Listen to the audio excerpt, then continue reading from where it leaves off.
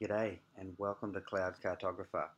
So Kubernetes 1.5 dropped in early December last year. Happy New Year to everybody.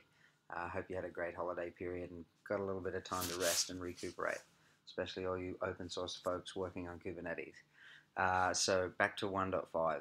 So 1.5 dropped something in there called StatefulSet. So I'm not going to do it justice. I'm only going to keep this to about 5 minutes, but Kubernetes is well known for running stateless apps, but what happens if you want to run stateful apps on top of Kubernetes? So in 1.4, the PetSet API was introduced, which was set out to achieve solving stateful applications and stateful workloads.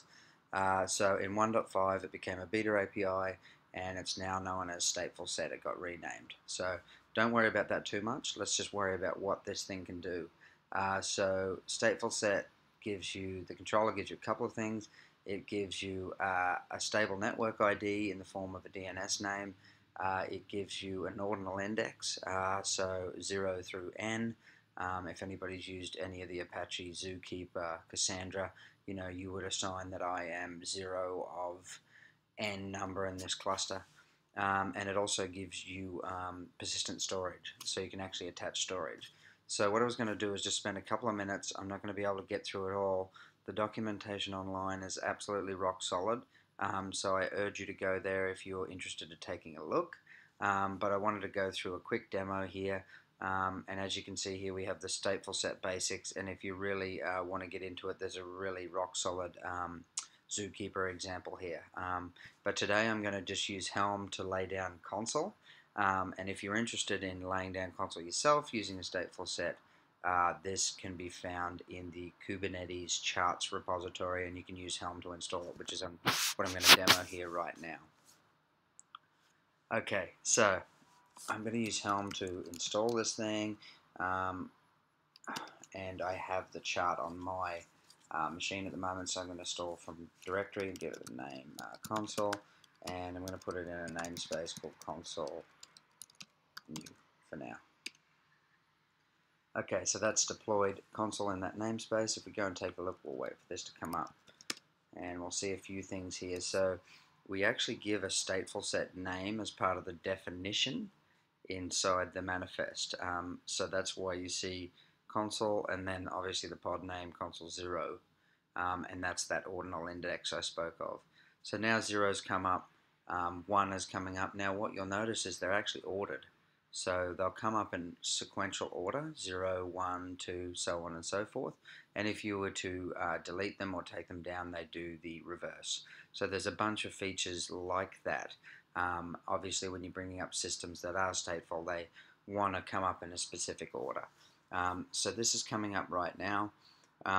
The other thing that is interesting here, if we do a kubectl get pvc in the namespace, I think I called it console new, you see I have 3 PVCs. So as part of this template, I'll pull it up in a second, I have a persistent volume claim, which is getting matched against a storage class and delivering, in this case I'm on AWS, an EBS volume.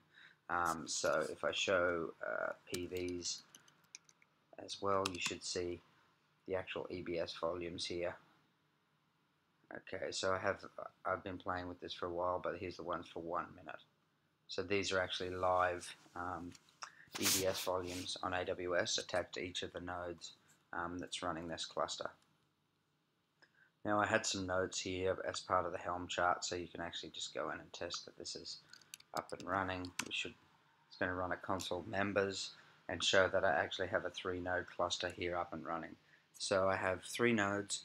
They've been able to be brought up. They know about each other given the names, the stable service names as part of the service discovery and what StatefulSet is providing, and I've actually got the data in a persistent volume, an EBS volume in this case. So this was just a very short, quick demo. I could scale this up, so I could go in and actually say I want more than 3. I could scale it down, and there are some really interesting use cases when you go into the Zookeeper one about pod disruption budgets and using any affinities, so you can actually do, say, how many of these can be moved or changed at a time. But that's a good place to get started. Just finally, before I go here, let's just pop over. Here's actually the rendered set of templates that was submitted to Kubernetes. Now, a couple of things I wanted to show you. So you see the volume claim template is actually embedded inside the StatefulSet resource manifest. And I've said, I've given it a name. There's an annotation here that's asking for the storage class, which is default. The storage class defines the provisioner, in which case it's EBS. I'm asking for a 1 gig volume. The other thing I would like to show here is the StatefulSet service name, console-console. That's just something that I've set at the moment, but just to give you an idea of where that service name comes from. So if you're interested in running stateful workloads, StatefulSets might be for you. If you have some more in-depth knowledge, application runtime knowledge that needs to be embedded, a little bit more knowledge, you might want to look at the operator model by the CoreOS guys. But that's all I wanted to show you. Be excited. StatefulSets is a good thing, and I'm excited to see some great charts come out of this for things like Zookeeper, etcd, console, for example. So if you have any questions, let me know. Otherwise, thanks for joining. Cheers.